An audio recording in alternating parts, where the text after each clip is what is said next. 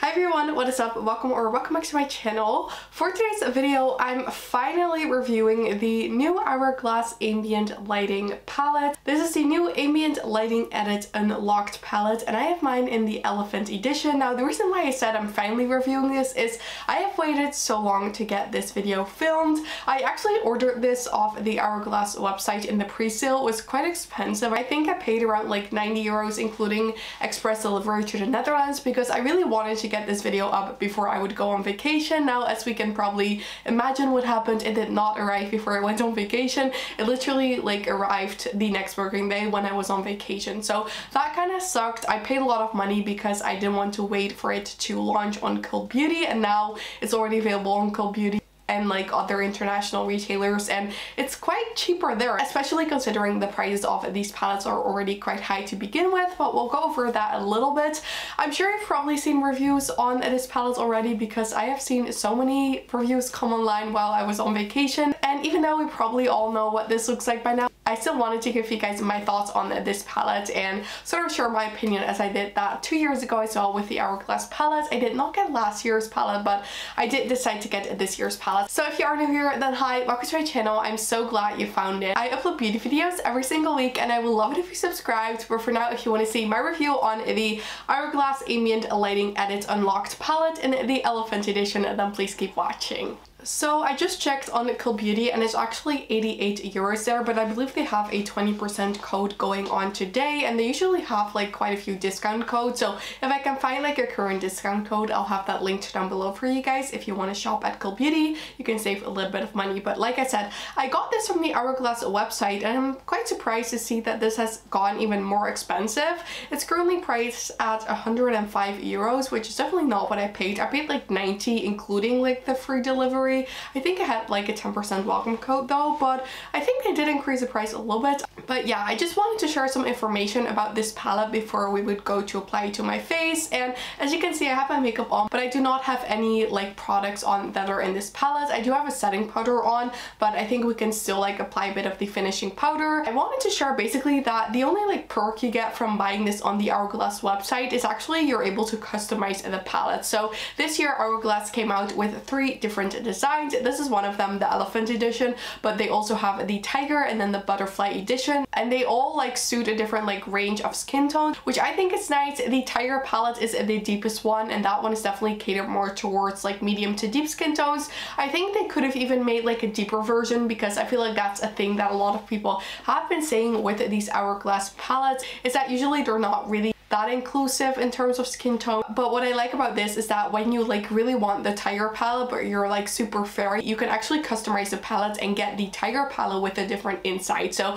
I think that's really nice. This is just the regular Elephant palette, so when you buy the like normal Elephant palette, this is what you get. So I think we should just take a look at this palette now. So basically it just comes in this cardboard design, and it has this like beautiful elephant on the front, and like on the back it just has some information. It actually says that 5% of the profits from the Unlocked supports the Non-Human Rights Project, so that's a little bit of information about there. So what I think is kind of interesting is you have the front, and then the back is upside down. I don't know if that's like a fault or if they did that on purpose. So you basically have to flip it around like this, and then you have the like ingredients, but then the elephant is upside down.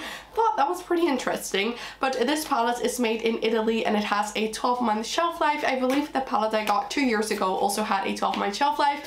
I would rather see a longer shelf life, but I mean, it's just an indication. Sometimes these palettes will last longer, so we'll see in a year from now what this palette is looking like. But when you take out the palette, this is what it looks like. So it's basically like kind of the same as the front. The design, I really like that it also has this design on the palette, because sometimes a product just has really nice packaging that you throw the packaging away, at least I usually do, and then like the design is gone. So I really like that they kept the same design on the actual palette. It just comes with a little directions of use from Hourglass, which I think is pretty interesting. One thing that I do want to point out that I'm seeing right now that I think is quite interesting, it says on this like little sheet here, a little warning: avoid contact with eyes. So sometimes I think we all like to apply like a bronzer in the crease. I have the Fenty Beauty bronzer and eye palette on my eyes today, and it's basically a bronzer palette that is like suitable for the eye area, but sometimes certain ingredients aren't suitable for the eye area, which I think is the case with this one. So keep that in mind if you do decide to buy palettes because you like the tones and you're like, I'm just going to use that on my eye, be aware that this little like warning sheet is inside. I didn't really plan to apply these to the eyes anyways, but now I just want to take a look with you guys at this palette. I love the beautiful shade. I think this feels so heavy as well. It feels a lot more luxe than I thought it was going to be. For some reason I thought it was going to be like cheaper plastic, but it's actually like a really nice sturdy luxury material. And then are you guys ready to open up this gorgeous palette? There we have the Elephant Lighting Edit Unlocked palette. How beautiful does this look? I'm scared the pans will fall out. They probably shouldn't, but I'm just going to hold it a little bit more like this, but this is what the palette looks like. I think this is such a beautiful palette. I went with this one. I think this is like the light to medium one. I think the butterfly one is even lighter in terms of like the setting powders, but I went with this one because it has a dim light in here, which is one of my favorite shades. I've used it up before and I do really like that finishing powder, and I just thought that these two blushes look so pretty. They do look a little bit similar, but they both look beautiful. So to go over the shades, first we have the finishing powder in a dim light, then we have the finishing powder in a soft light, we then have the metallic strobe powder in the shade Beaming Strobe Light, we have the bronzer in lustrous bronze light right here, then we have the blush in iridescent coral, and lastly the blush in a radiant rose. So I do really like this little variety of shades in here, and I'm very excited to apply this to the face with you guys. So I'm very ready to now put these products on my face. I'm excited to see what they will look like, so let's get started. I just have this fluffy bronzer brush that I'm going to be using. My regular bronzing brush I need to clean, so I'm just going to use this one. I just came even more close so it's easier to see. This looks so small compared to my head, but I am going to use this one as a finishing powder, and this one is called Soft Light. It's a little bit lighter and more warm toned than Dim Light, and I'm basically just going to place this under my eye. Now I already have quite a blurring setting powder on because I kind of forgot that there were finishing powders in this palette when I was getting ready. So I'm just going to apply a little bit this kind of for fun because we're probably not going to really see a difference. Like I said, I'm already wearing my Say Beauty Air Set powder and it's quite blurring as well. But I do really like these Hourglass finishing powder. Like I said, I've used up Dim Light before and I really love wearing these, especially like on no makeup days because they're quite blurring. So I really like them. I can give you my review on them. I do like these powders. I've tried them before. They're nothing different. But I'm very curious to see what the bronzer is going to look like on me. So I'm just going to try to be very precise and just take a little bit of this bronzer because I don't know how pigmented it's going to be. And then I'm just going to place it on here where I would normally apply my bronzer. That's a nice warm tone shade. It also has a little bit of a glow to it. My hair is looking very well today. I used my Dyson Airwrap when it was still pretty wet, and then it usually ends up looking a little bit rough like this, but it'll probably look better tomorrow. So I definitely think that the bronzer is suitable for my skin tone. It's a gorgeous sort of like glowy bronzer, leaning more warm, but I don't think it's orange or anything on my skin tone. So I really like that because I was like a little bit concerned about how like warm this was going to be since I have quite a light skin tone. But I'm glad to see that the shade is actually working out for me and it's really pretty. So now I'm not really sure which blush I want to use. They both look pretty similar, but this one is just a little bit more coral. I think I want to use that one because I love how fresh it looks and the palette's coral as well. So applying a little bit on my blush brush.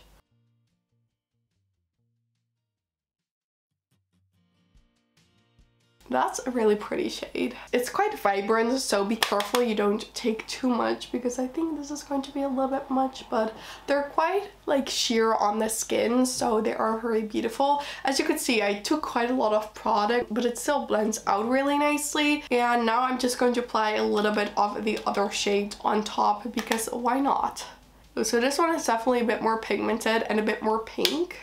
It's a little more bright than what I'm used to, but I do think it's pretty. So now as for the highlighter, I think this one is going to be too deep for me. It looks like a bit of like a rose gold highlighter, which it just looks quite deep to me. So I'm just going to take a little bit and hope for the best. I actually thought this was going to be a little bit lighter in person. And I'm kind of sad because in the palette that I got 2 years ago, the highlighter was too deep as well. And Just sucks because they have a beautiful highlighter formula, but I just like need a lighter shade. It's not that bad. It's not giving too much of a cast. I would prefer like a lighter shade, but when the lights hit my cheek, I still think it's pretty and nice and glowy. I think that's pretty. It's not as deep as I thought it was going to be, so I'm glad to see that, but I still think I would have preferred a lighter option, but it looks beautiful. I love how glowy my makeup is looking. So now for my final thoughts. This is a first impression, of course, so I am going to test this out a little bit more throughout the upcoming weeks, and I will definitely update you guys once I've tried this more. But for first impression, I really like this. I think it's beautiful and glowy. I like the highlighter. I'm so surprised. And the blushes are nice and bright, and the finishing powders I just know I love. I'm sorry I couldn't test them out that well for you guys today. Should we give this palette a little swatch? So here we have the shades swatch, and I don't know how well you can see, but that bronzer definitely looks a bit warmer than it does in the pan. Like when you swatch it, the pan also sort of like turns a warmer shade, but I do feel like it's a really pretty shade. The blushes are definitely a bit more sheer swatch, but as you can see, they apply beautifully on the face. The highlighter actually looks really pretty swatch as well. So yeah, this palette is getting a thumbs up for me. It is definitely pricey, so keep that in mind. If you're not really a person that reaches for face palettes a lot, then definitely keep that in mind. I love the Hourglass products, and like I said, I got this 2 years before as well, so I really wanted to pick this one up and see like if it was maybe like different, how the formulas have changed, and I just love Hourglass products, so I'm very happy that I did decide to pick this up. I do not need all three, but I'm still looking at the Tiger palette because it looks so pretty, but it's probably going to be way too deep for my skin tone. If you are my skin tone and you order the Tiger palettes, definitely let me know if you can make it work, especially since you're like not able to use them on the eyes apparently.